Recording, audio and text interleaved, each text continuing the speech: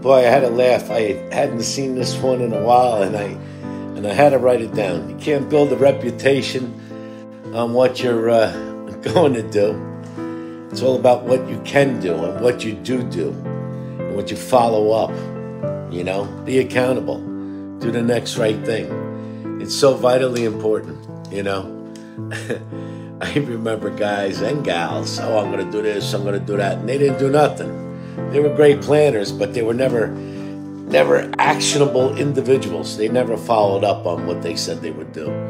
You know, your reputation, you only have two things in life, your name and reputation. Don't tarnish them for anyone. You know, follow up on your goals. Follow your vision. Stay focused. All right?